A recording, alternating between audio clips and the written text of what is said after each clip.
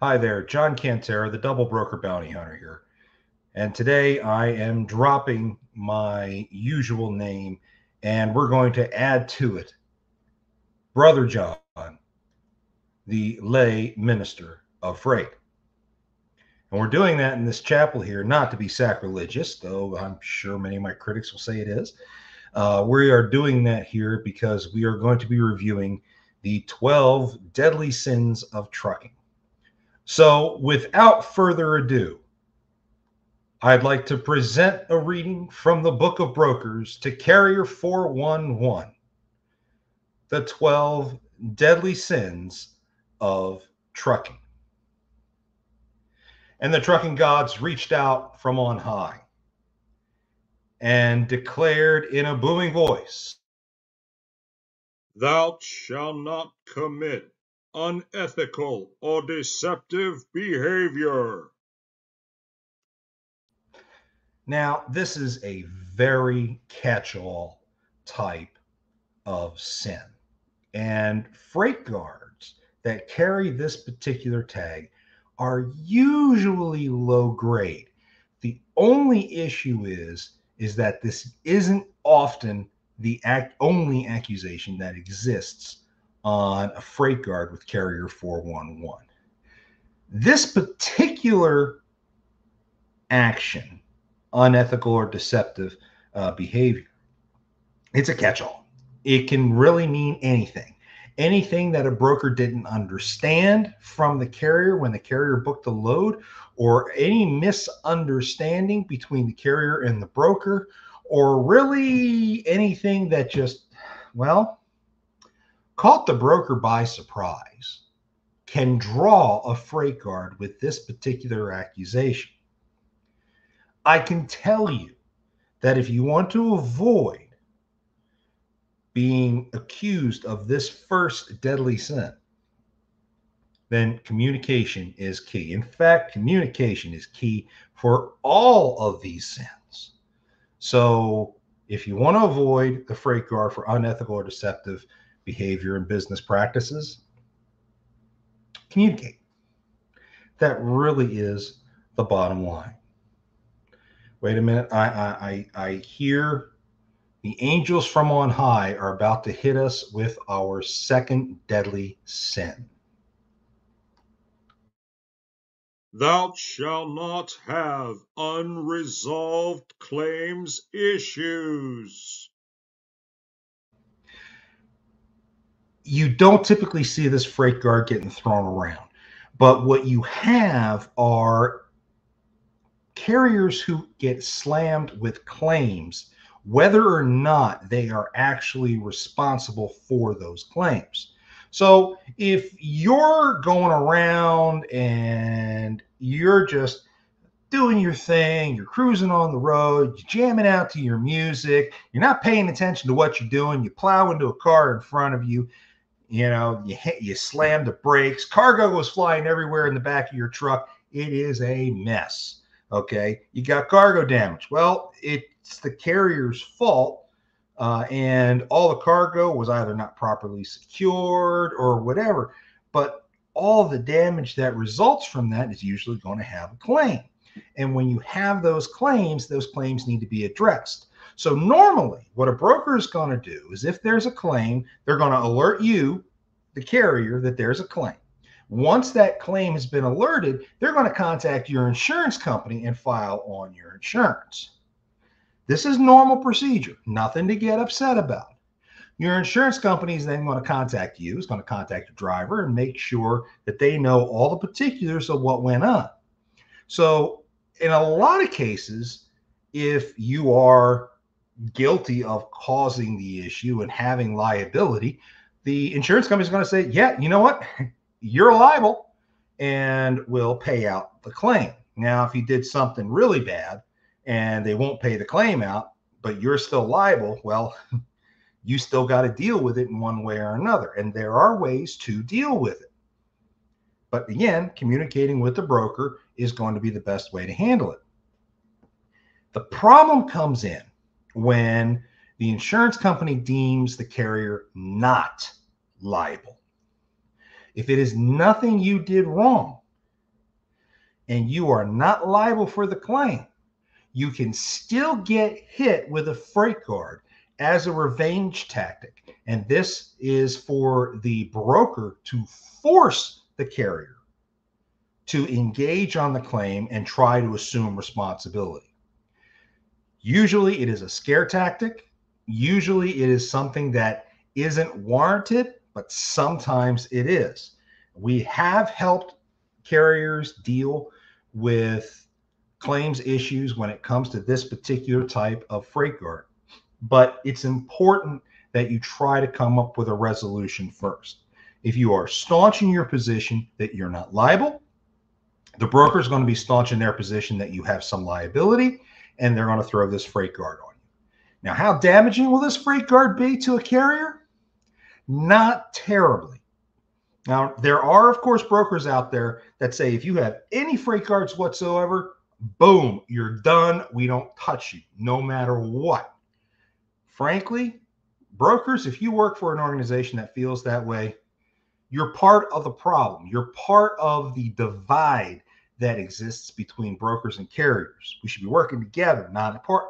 So that particular mentality, yeah, use better judgment for a change. A lot of these carriers don't deserve some of these sins. So please pay attention to what's going on. If you have an unresolved claim issue, you can potentially be stuck with this kind of freight guard. I do hear the gods speaking again, and the cargo gods are reaching out from on high for the third deadly sin. Thou shalt not cancel after accepting a load. Canceling after accepting a load is a big deal. You don't want to cancel pretty much ever when you accept a load. Now, a lot of the questions that I get when people are stuck with freight guards of this type are, at what point am I committed to the load? Legally, that point is when you sign the rate confirmation. That's when you now have a written agreement. But as soon as you or your dispatcher sits there and says the words, "I'll take it," you now have put yourself into a verbal agreement. And based on those words, a broker is now going to take down their post, is going to make all the necessary preparations for the particular carrier to haul the load. Now, if the carrier decides later, "I don't want this load," that can be a problem because you, one, just wasted the broker's time, and two, you may have put the broker in an impossible situation. And it's typically when that impossible situation occurs that this freight guard comes about.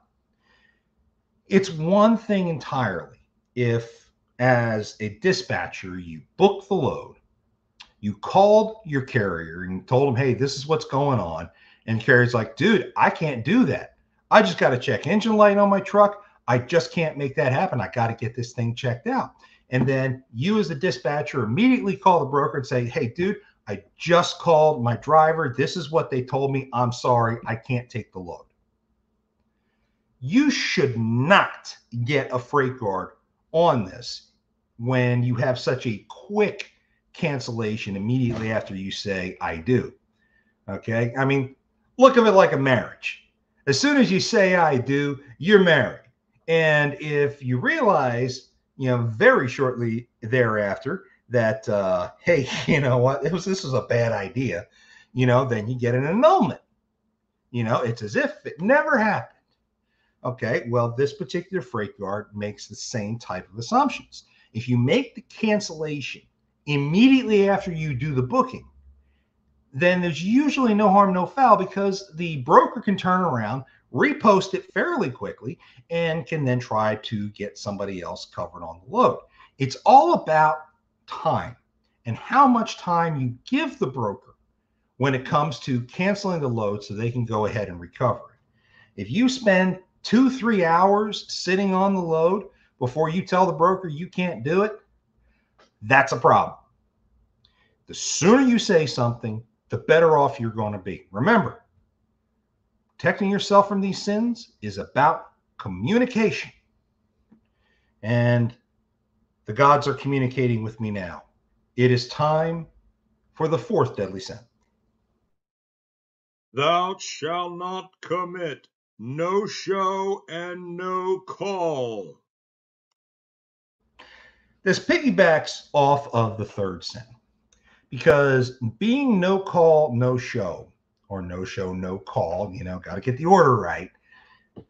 Being in that position implies that you've completely lost contact with your driver. You're an ineffective communicator.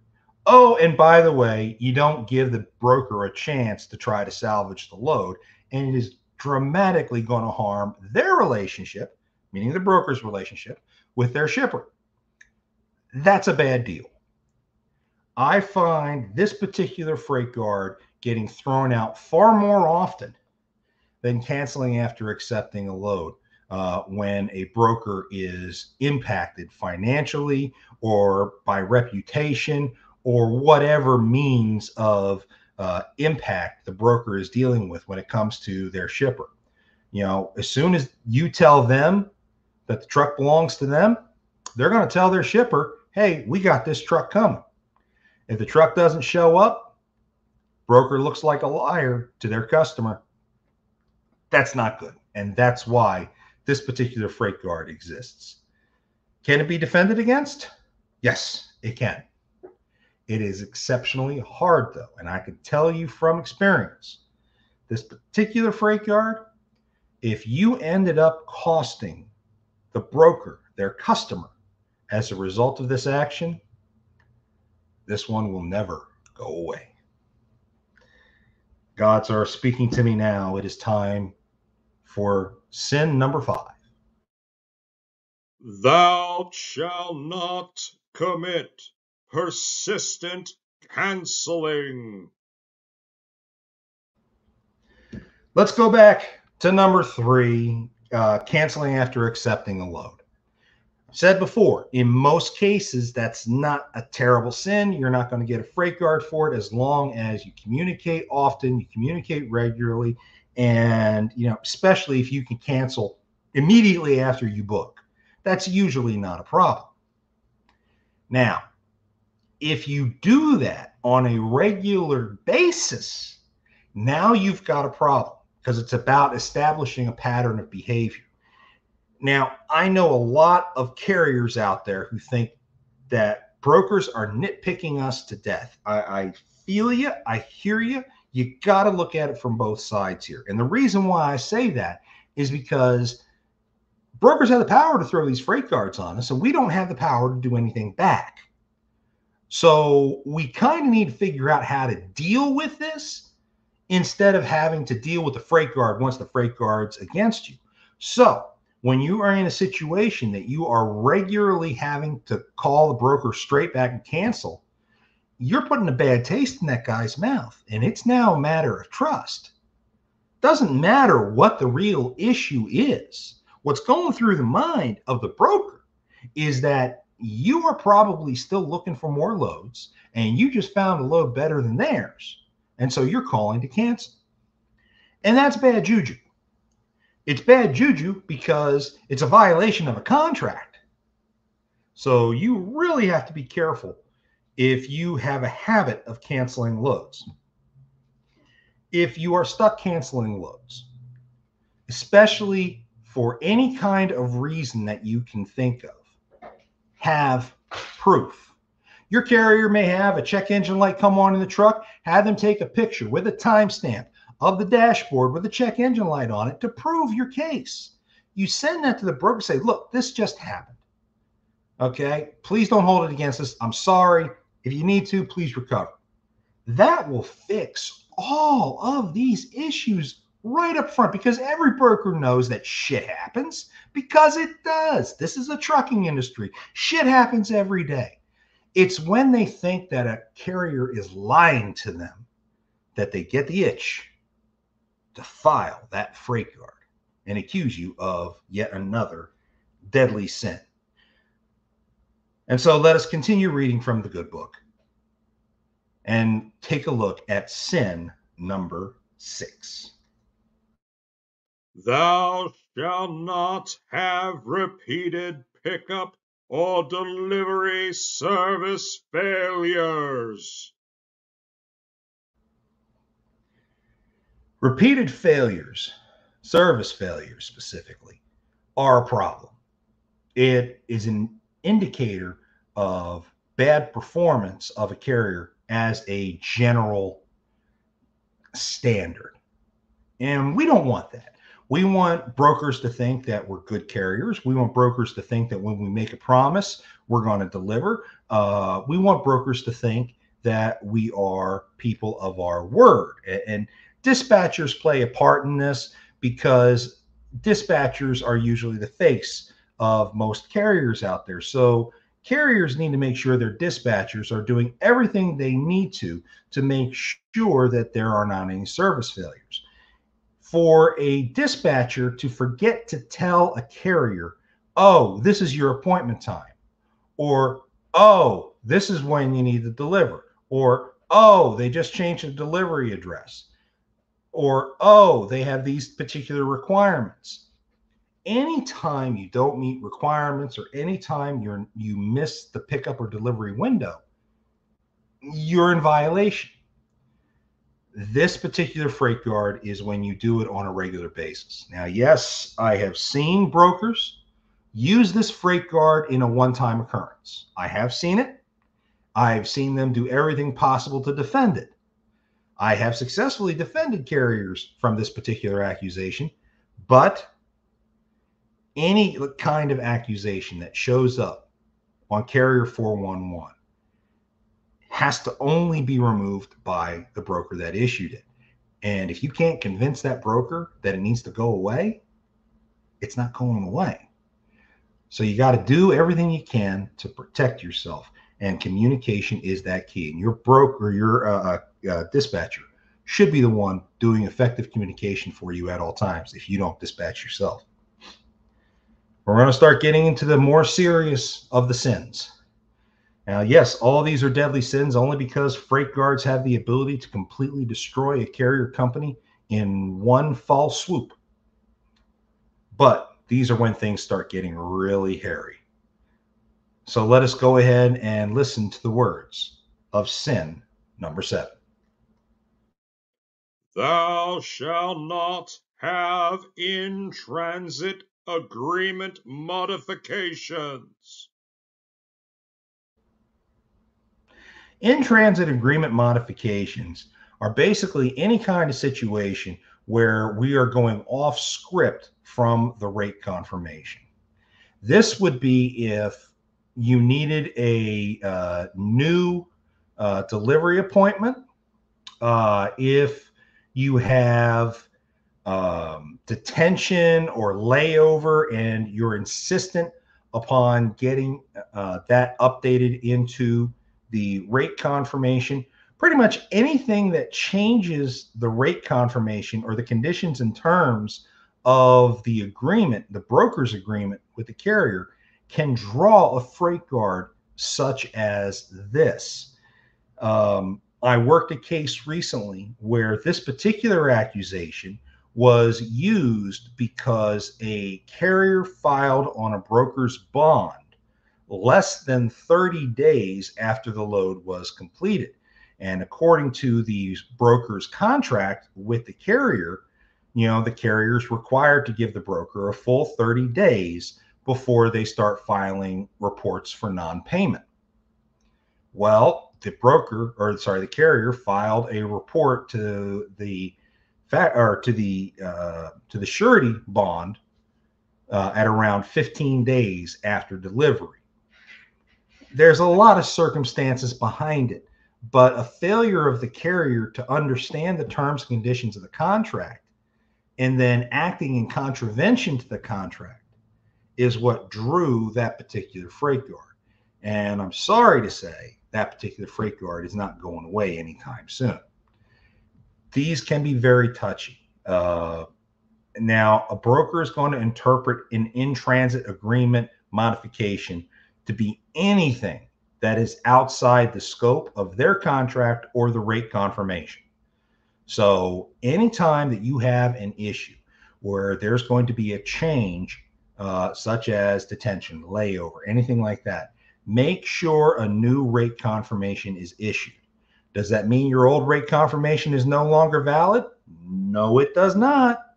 So don't think that you can say, you know what, I'm shutting down until I get that new rate confirmation. Sorry, the old rate confirmation is still in force until a new one supersedes it, regardless of any verbal exchange. So if there's a change that's been made, make sure it comes in writing in a form of a rate confirmation. Let us go ahead and move on to sin number 8. Thou shalt not commit theft or unjustified cargo loss.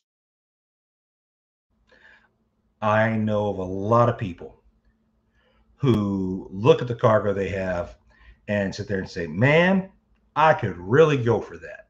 I recently had a carrier who was hauling a bunch of Gatorade, palletized Gatorade.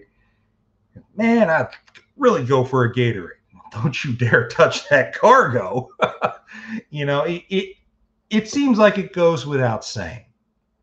But committing theft or losing cargo improperly is it's a problem. It will definitely lead to a claim, and it will cause other issues too. Now, if you are dealing with a theft situation, you need to make sure that you call the local police and report the theft. You need to make sure that it is immediately reported to the broker. And we need to take a look and see, well, was there a seal provided? Was the truck sealed? Was it locked? Were the seals and locks cut? Things of that nature. Now, you're probably not going to have to deal with this as a trucker, unless you stop overnight. You hit the truck stop, you get some sleep, you wake up the next morning, and if you don't do your walk around before you pull out, you may not notice that lock got cut the night before and some of your cargo was taken off. It doesn't happen often, but it does happen. So security is important. If you're not dealing with proper security, one, you will be liable for any kind of claim. And two, you can get this particular freight guard. So let us go ahead and move on to sin number 9. Thou shalt not commit fraudulent activity. Fraudulent activity, like unethical or deceptive business practices, is another catch-all. And a lot of times, both of them will appear side by side on a freight guard. And a fraudulent activity is when the broker has an impression that the carrier is doing something insidious. If there is an active deception going on, at least in the broker's mind, then they can throw this freight guard on you. And it is very difficult to defend because anything can be considered fraudulent. Anything from a bad piece of paper in your setup package or some misleading information. Maybe you put a bad phone number in your setup package, and then the broker's trying to call the driver, can't get through. And if the broker can't get through and the tracking's not working, they think, oh, hell, they may have stolen the cargo. They may have double brokered the cargo. They may have done all sorts of kind of stuff. So now you're sitting in that fraudulent activity spectrum. And once you're in that spectrum, you're a suspect, and you almost have to prove yourself innocent before the broker's going to think otherwise. So again, this is one of those situations where communication is going to go a long way into making sure that things are going to be better presented for yourselves in the future. So stay away from fraudulent activity. Now we are going into the final and the biggest three sins that occur in this industry. So, sin number 10. Thou shalt not back solicit a shipper. I am all for folks who want to expand their business and try to get direct shippers for customers. Carriers, there is no better way to do business than to have a direct shipper. There is also no better way to strengthen your shoulders than to have your supervisor climb up onto them. So, as we're dealing with these issues, apparently he likes listening to the gospel of trucking life, and he gets very enamored by that. Anywho, back soliciting a shipper is a huge problem. And I know of a lot of truckers when they go to a shipper, especially new truckers, they go to a shipper, they got business cards, they're proud of their business, they want to build their business, and they think, well, there's no harm. I'm just going to drop off a business card. Thank you very much. Have a nice day. Shake someone's hand, load the truck, and be gone. There's a very big problem with that. Now, granted, there is no law that says you cannot contact a shipper and try to solicit work directly from them, but your contract with the broker very much has a non-solicitation clause. And that non-solicitation clause specifically says that you cannot go to a shipper to which that broker introduced you and solicit direct work from them. You can't do it. Okay. Normally, there's a time limit on that, a time limit of roughly 2 years. And as soon as Jack heard that there was a 2-year time period that he had to sit on my shoulder, he, of course, ran. In the meantime, once that 2-year period has expired, then, okay, you can go ahead and start talking to that particular shipper. But remember, until then, that shipper is the broker's customer.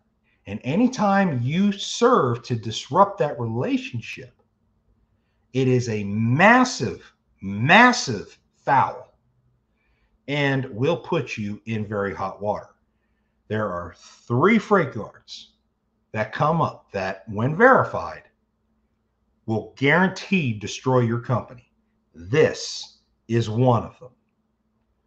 Okay, if you're out there trying to build your business and get shippers for yourself, the one thing you cannot do is go to a shipper to where you've already been thanks to a broker. Go to any other shipper you want, but not to a shipper to which you were introduced through a broker, because you will find yourself in this situation. Now, we have one particular issue that recently took place where a carrier thought that the broker lost a contract with this particular shipper. Turns out that wasn't the case. Turns out that the broker, frankly, did not want to continue to use that carrier anymore.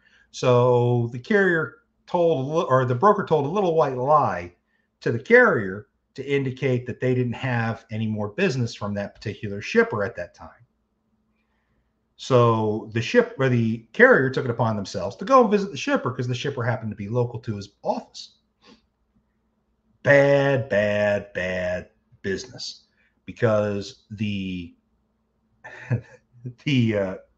shipper then took a picture of the guy's business card, sent it to the broker, and the broker's like, son of a bitch. You know, especially if it's a more lucrative shipper like pharmaceuticals, very specialized. And if you have all the specialized skills to be able to do that business well, you go behind a broker's back, they consider it a betrayal. They consider it almost treasonous. And they will throw the hammer of Thor against you and slam you with this particular freight guard.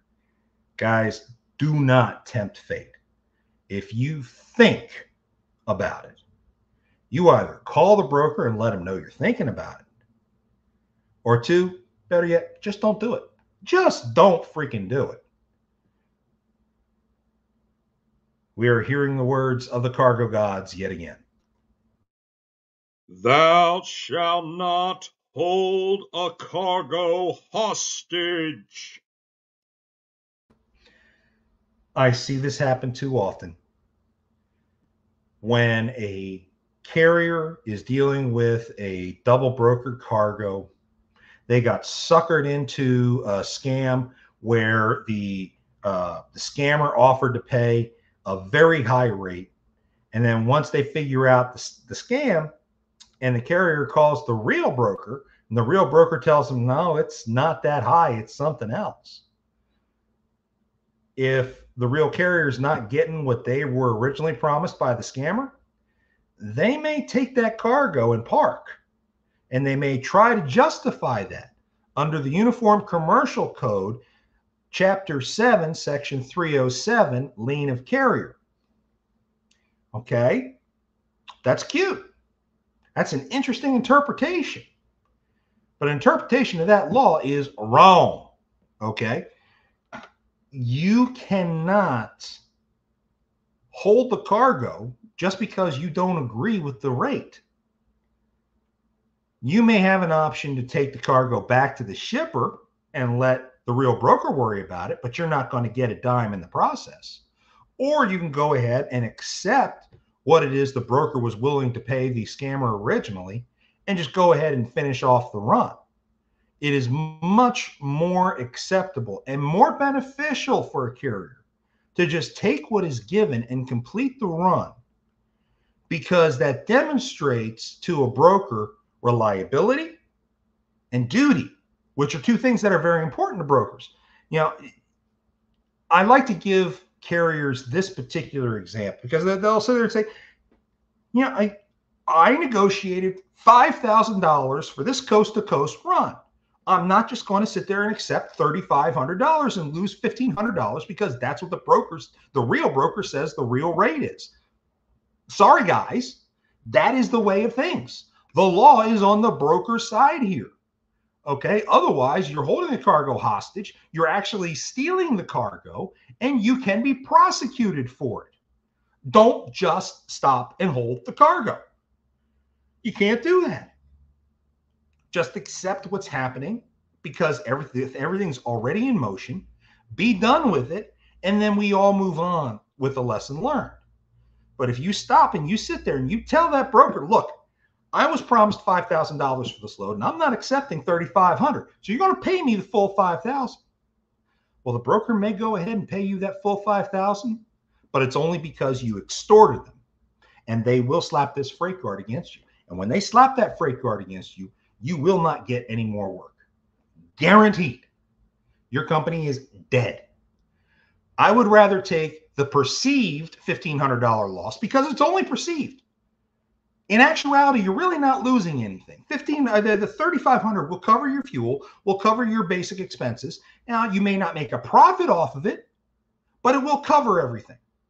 And it will improve your reputation overall. So overall, it's a win for everybody. But you stop and you hold that cargo after they offer you a new rate confirmation, they hang you. Okay, that's going to be a huge, huge, huge problem. Anytime you hold a cargo hostage for any reason, you have to be justified. By law, there is only one known and acceptable justification, and that's if there is no reasonable assurance that the carrier will be paid. The broker must specifically say, I'm not paying you. Then you can hold the cargo. You must not have a valid rate confirmation.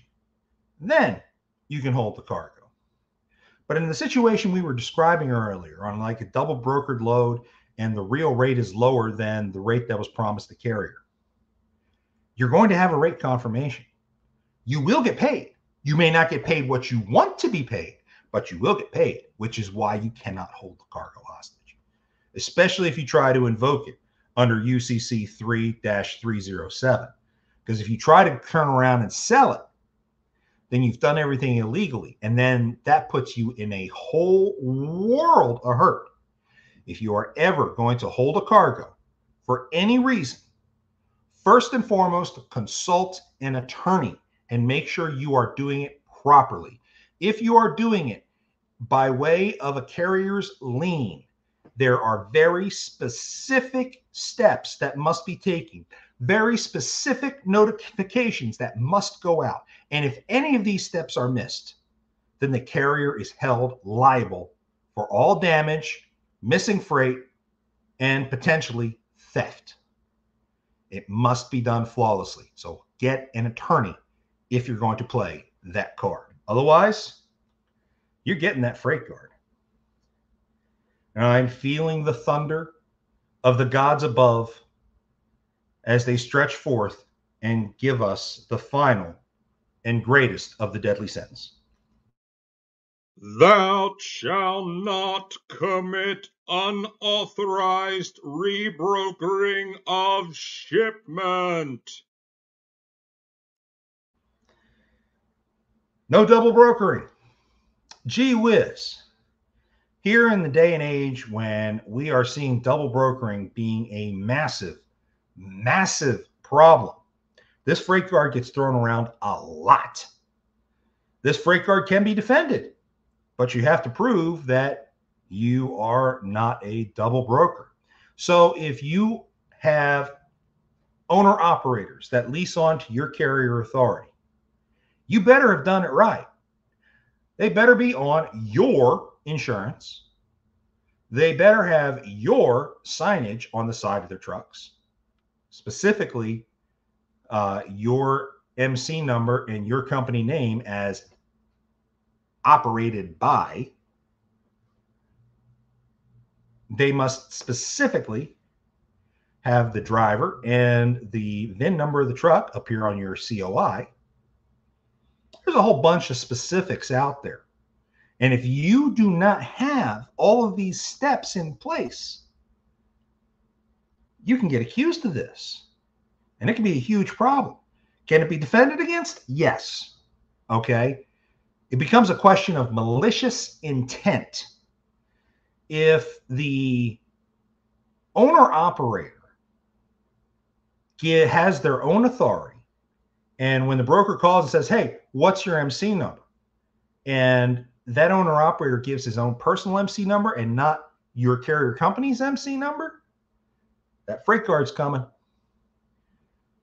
And it is a bear to defend against.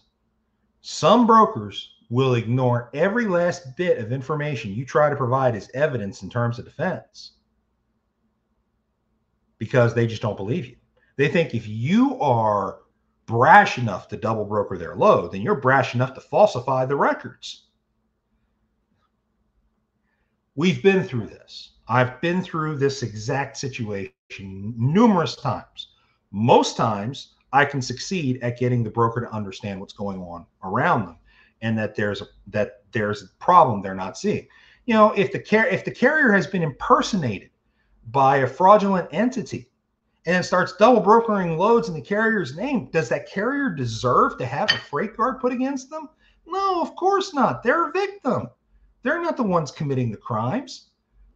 But initially, a broker may not see that.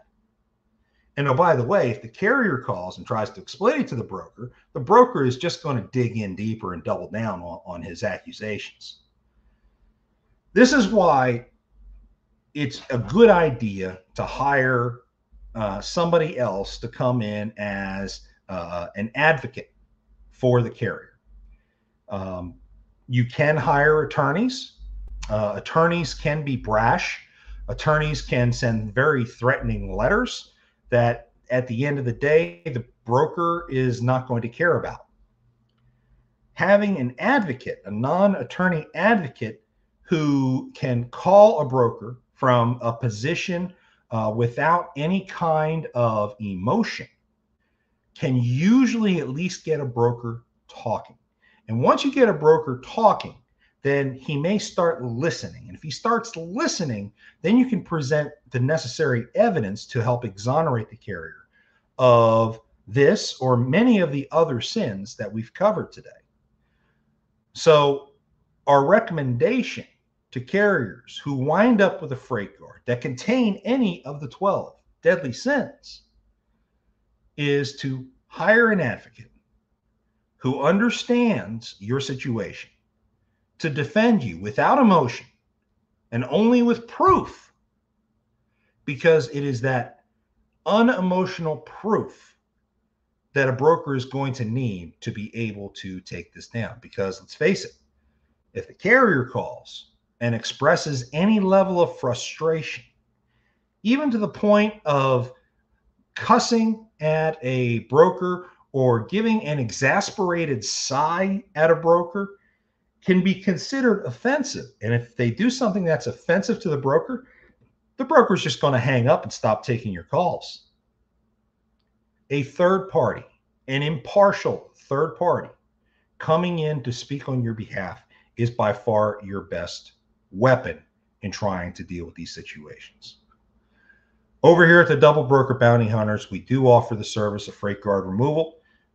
If you come to us with your situation, it is a $50 investigation fee if we fail, and we only charge it after we're done. Otherwise, if we succeed in getting rid of the freight guard, we drop the $50 investigation fee and we charge $500 flat for each freight guard that gets removed. We are not in the business of cleaning up the records of scammers. So if you call us to have us look into a freight guard for you, the very first thing we're doing is we're looking into you, the carrier, to try to determine, are you a scammer just trying to clean your record so you can keep scamming again? Because if you are, we're not going to take your case. We've got an image of our own that we want to uphold. And I'm not going to save yours just because you want to sit there and keep pulling the wool over other people's eyes. You're an honest carrier trying to do an honest day's work, and you get caught up in shenanigans and get busted with a freight guard that you think is wrongfully applied or has been on your record for far too long and is still anchoring you down, I'll work with you. Give us a shout, and we will be happy to try to do everything we can to help you. You can hit me up at jcantera@vigilanttransport.com. Remember to check out and subscribe here to our YouTube channel. You can also check out our webpage at vigilanttransport.com, where we have links to our videos as well as dates for upcoming webinars dealing with fraud prevention in the industry and other information that may be important for carriers and brokers out there. We also have our live show Mondays, 5 p.m. Central Time on Facebook, LinkedIn, YouTube, etc., and with a upload of the audio going out to Spotify on Tuesdays. So please check us out. We're happy to help you guys in any way we can. And whatever you do, remember, don't let scammers take you for a ride.